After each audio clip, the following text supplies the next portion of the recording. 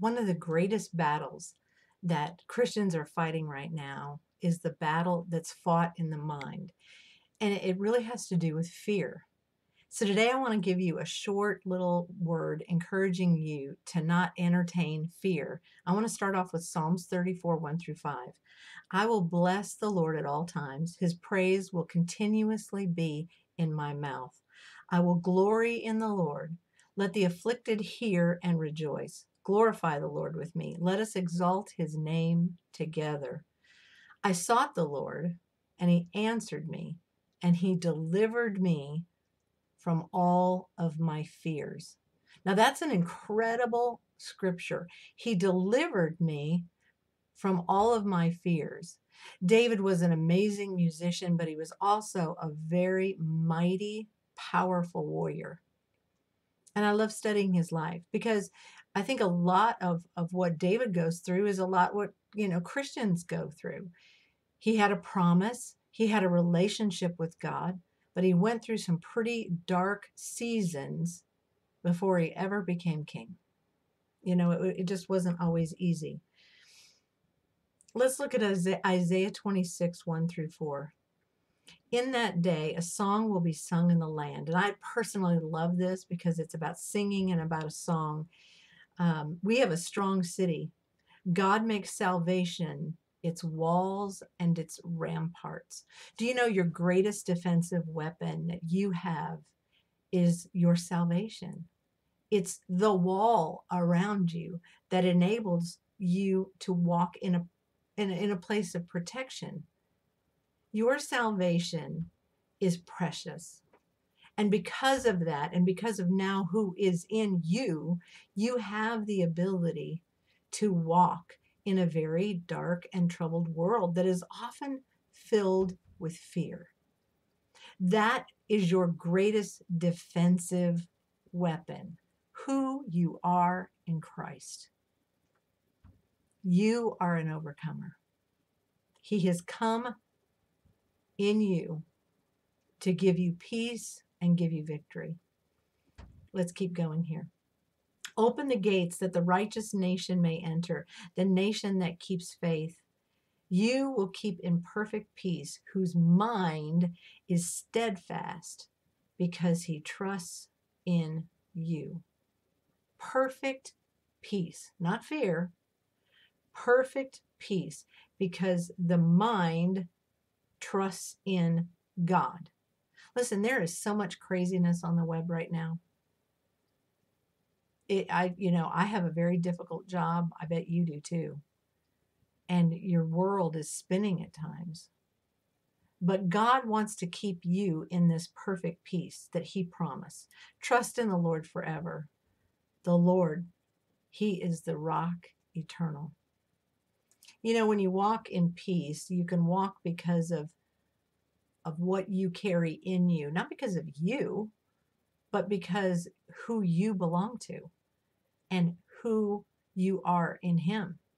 In the natural, there's a lot of things I can't do, but I know that God that's in me can do more and something better than I could have ever imagined or thought.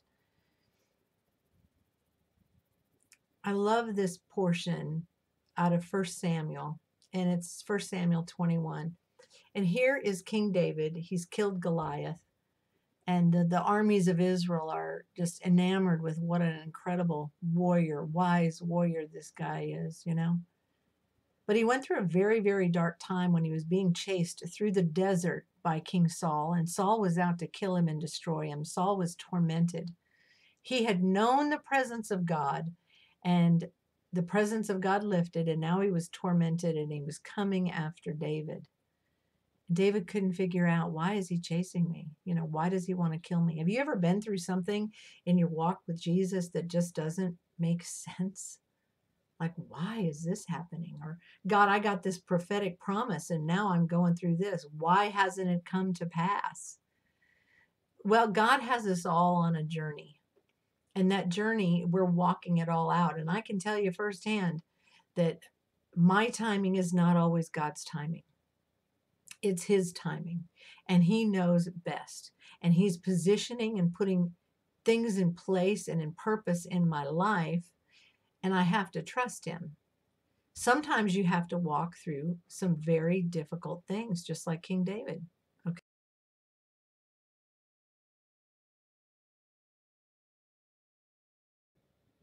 I sought the Lord and he answered me, and he delivered me from all of my fears. Isn't that a beautiful promise? Let me read that again.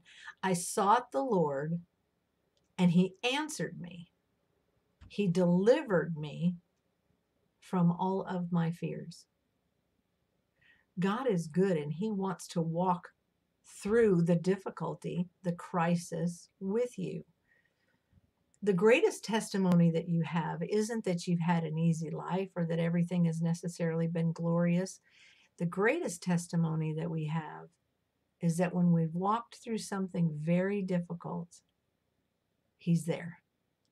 We walked through something and we came out on the other side and he delivered me from my fears. Why? Because I trusted in him. David didn't become a king overnight. David wasn't promoted to a position of leadership where he ruled the nation. No, he went through a very, very dark, troubled season in the desert, being chased by Saul, who wanted to kill him, and he didn't always understand why. Why? But God did something in his heart in the middle of it. God did something tangible in his life. He delivered him from his fears, and he walked in a position of trust. Did the prophetic promise come to pass? Yes, it did. He became king. Did God have his way with David's life? Yes.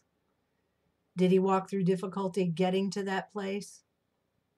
Yes. Hang on to your prophetic promises. Hang on to the words that have been birthed in you, things that have been spoken over your life or your family or your children or your grandchildren. They will come to pass. Don't be moved by what's happening right now. Don't be moved by what you see in the natural. Trust him. He's good. He's going to walk you out. You're going to get to the other side. Why? Not because of what you have or you, but because of what is in you. He loves you.